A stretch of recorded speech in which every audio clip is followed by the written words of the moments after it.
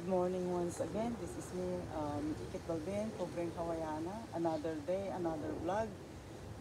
Kumusta ang buhay? Kung hindi pa kayo nakapag-subscribe sa aking channel, please subscribe and like and share and make a comment down below. Okay, like I said, today is payday natin ngayon. Payday natin, pero pagka may bayaran na natin ang mga utang para maganda ang ating buhay.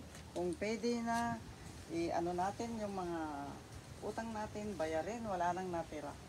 Ganyan talaga ang buhay dito sa abroad. Puros bills. Mamamatay tayong may bills. Okay, pero ganyan talaga. Pero yung kung ano-ano na lang ang mga aking mga pinagsasabi dahil mga tao, pasensya na kayo kung ang halo-halo ang aking mga kinukover. But like I said, mine is not only gardening. I'm covering a life in abroad, life in Hawaii. Mahirap dito dahil. Mahirap talaga. Pero, at least pagka masipag ka, mayroon kang pera. Pero pag tamad-tamad ka, ay yan ang mahirap. Maski andito ka pa, walang improvement. Mangutang ka pa ng mangutang, mas malaki yung utang mo kaysa kinikita mo. Kasi walang asinsaw. Okay guys, kung ano ang hindi, walang I did not even mayroon if you type in on the YouTube yung mga anything about the utang-utang like that. Because my coworker said, "Oh, sister, can you cover something? Can you i-cover mo nga yung i-cover mo nga yung mga nangungutang na hindi nagbabayad," sabi niya ganon. But okay, I will try, but make a comment down below if this is a good topic or not a good topic because for me, I have a lot of topic, but whatever they request to me, and then I will cover it up, you know. Kung mabas man ako, hindi galing yun sa akin, it's just a request of my friend. Okay. Bakit? one more thing. Bakit kaya ako mababas? Huwag naman ninyo itong ibas kung if I hurt anyone's feeling. Ano lang ito? It's a part of my vlog lang. So, kung ano ang sasabihin yun, ang sasabihin ko. Kung yun ang request nila. Pero sa palagay ko, because this is in general, wala naman akong sinasabi kung sinong tao. This is in general. Kasi marami naman tayong utang talaga. Sino ba ang may walang utang dito? Marami tayong utang. Diyan tayo napupo sa utang-utang. Pero kung may na tayo, may trabaho na, magbayad na, lalo na yung mga nag-abroad, they come from the Philippines, they coming here and abroad, may trabaho na kayo, ay magbayad na kayo kasi yung mga na yan, hindi naman namin tinulot yan, pinagtrabahoan namin. Kung magkano yung inutang nyo na hindi nyo nabayaran hanggang ngayon, it's already, how many years? Ilang taon na ba siya? Kasi magkasunod kami nagpetisyon ba? Magkasunod kami.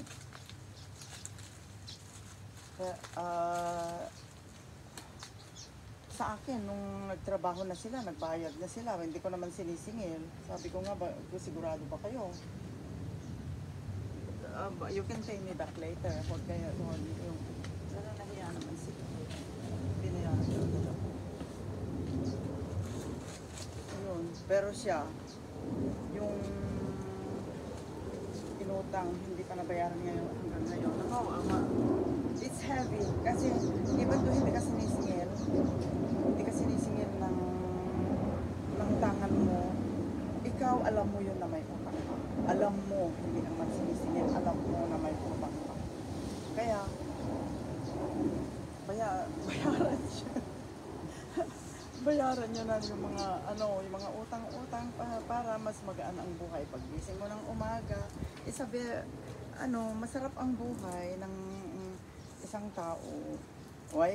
Siguro, may mga magdi-delete yan sa akin na mga subscriber ko. Huwag kayong magdi-delete.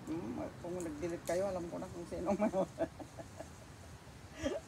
huwag naman ganun, you know? Reality lang. Sa lang tayo, sa katotohanan ba? Siguro mayroong may gusto sa ating vlog, mayroon namang hindi. I don't expect that uh, everybody likes my content. Ako hindi akong nagsabi, request lang ito, hindi ako ang wag kayong wag niyo akong babatikusin, wag kayong kukurap. Kaya ako naman kinubad dahil alam ko namang hindi masama. At saka palagay ko makakatulong ako. Kasi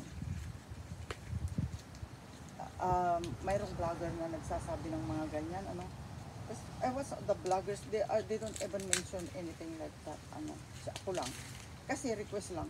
It's just a request. That's why I am doing. But anyway, tapos na tayo sa subject na yan. Anong subject ulit tayo? Ang mga buhay-buhay abroad, OFWs. How are you guys? Mahirap ang buhay, Pero huwag kayong masyadong magpapadala sa Pilipinas. Kung hindi nila kailangan, huwag magpadala. Sabi nga ni Rapi Tulfo, padala kayo ng padala. Kasalanan na ninyo yun. So, pinaghirapan nyo kung saan-saan nyo pinapadala ninyo sa mga boyfriend ninyo. Di ba? Ako siguro, alam nyo, maski ako ang nauna or I will not send anything.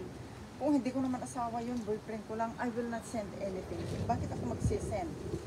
Hindi na ko naman kaano-ano yun. Mahirap ang buhay natin mga dahil, pag sweldo, walang matira. Lalo na pagka OFW ka sa ibang bansa na hindi Amerika.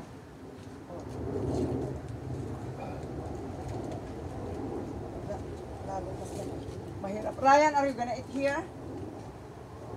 You going out? Asan na ba ako? O yung nagpapadala.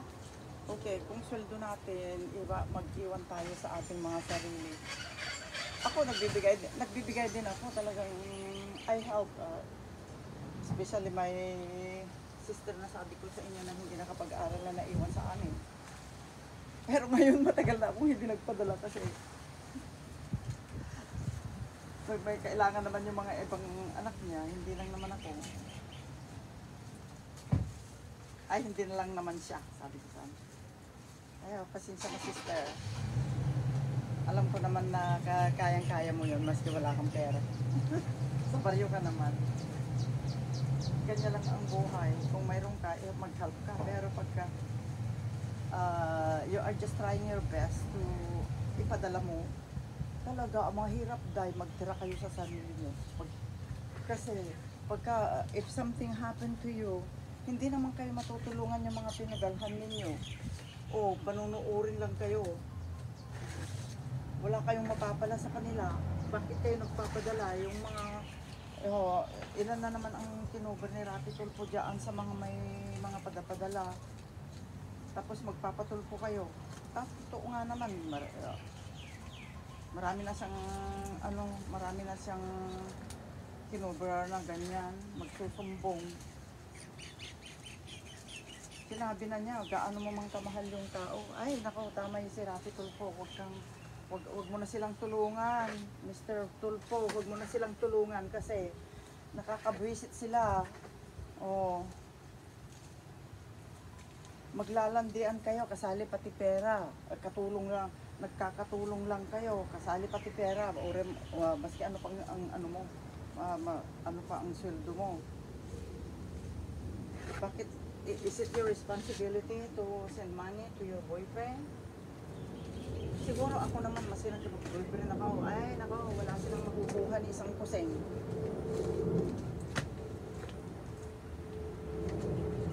Kaya nga yung ulo nyo na ilagay sa ibabaw ng katawan ninyo kasi gamitin muna ninyo yung ulo nyo bago ang puso. Ay, marami akong naisip na tatalakayin pero baka ako'y mabatikos. Pero sa akin naman, yung mga totoo lang ang sinasabi ko, walang paligoy-ligo, yung mga tao. Talaga hindi ako nagpapaligoy-ligo. Marami akong masasagasaan ay hindi para sa inyo yun, I'm talking in general. Wala akong sinasagasaang tao. sorry pa if pagka isa ka sa mga nabanggit ko. Sorry na lang sa iyo, pero hindi sa iyo itong vlog ko na to. I'm talking in general because it's just a request of my friend. Okay? It's just a request of my colleague. So, kaya ko lang naman kinuha. Okay, another topic. Ano pa ang topic natin ngayon? Oh, okay. Ito na ngayon kasi andito ako sa mga halaman ko. Kaya ito na lang ang i-vlog ko sa ang sunod na subject. Mahaba na naman.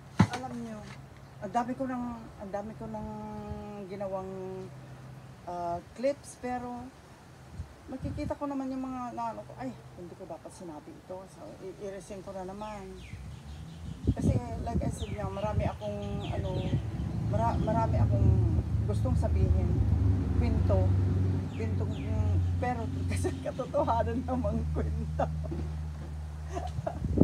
Ay, Apple, talaga mga kasiyahan. That's all about it for today. This is Ikit Balben for Bring Hawaiiana. Subscribe my channel. Okay. Ciao, aloha, and mabuhay.